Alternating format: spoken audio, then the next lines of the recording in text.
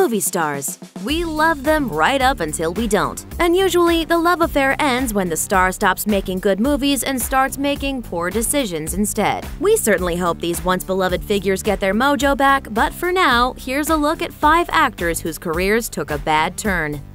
Hilary Swank. What happened to Hilary Swank? Her Oscar-winning performances in Boys Don't Cry and $1 Million Baby showed that she could hold her own with anyone in Hollywood. And she followed those up with a stellar performance in Freedom Writers, the story about a young teacher who inspires her class of at-risk students. But since her success with 2007's P.S. I Love You, she hasn't starred in anything notable. Have you heard of You're Not You or The Homesman? Don't worry, no one else has either. Robert De Niro. He was once considered to be one of the greatest actors of all time. And that's still true as long as you don't look at anything Robert De Niro has made for the past 2 decades. After the success of Analyze This in 1999, De Niro turned away from serious roles towards lighthearted films, action flicks, and pretty much anything that would guarantee a quick paycheck. That's the only explanation for films like Righteous Kill, Killer Elite, and Killing Season, not to mention the fact that he co-starred alongside rapper 50 Cent 3 times. Not Al Pacino, mind you. 50 Cent. Was he totally high or something? Snort that line. Snort the line! Shia LaBeouf.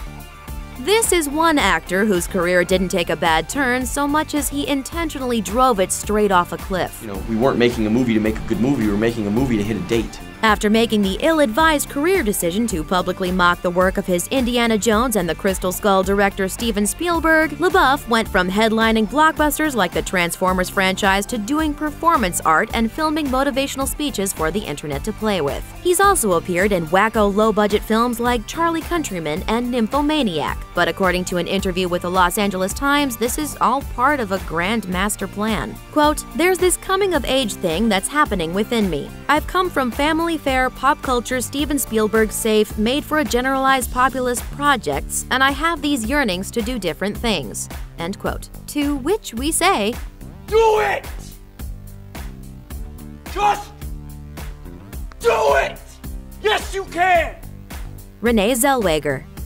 After Jerry Maguire, Bridget Jones' Diary, Chicago, and Cold Mountain, Renee Zellweger was on top of the world, with an Oscar under her belt and a string of box office hits to boot. But after filming Cinderella Man in 2005, she appeared in a string of flops before giving up entirely and quitting the business for 6 long years. And when she did come back, nobody was talking about her movies because they were too busy speculating about her face. To her credit, Zellweger took it all in stride, telling Marie Claire, quote, "I'm glad folks think I look different. I'm living a different, happy, more fulfilling life, and I'm thrilled that perhaps it shows."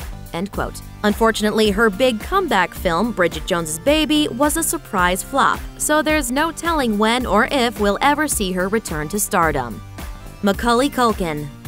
If you're looking for an example of a successful child star who couldn't cut it as an adult, Macaulay Culkin is Exhibit A. He was in a ton of great movies as a kid, including Uncle Buck and the classic Home Alone. But things started going downhill for Culkin around 1994 when he was part of the poorly received animated movie The Pagemaster with Christopher Lloyd. Following that bomb, Culkin starred in Richie Rich, which also tanked miserably, and was pretty much the last big release of his career.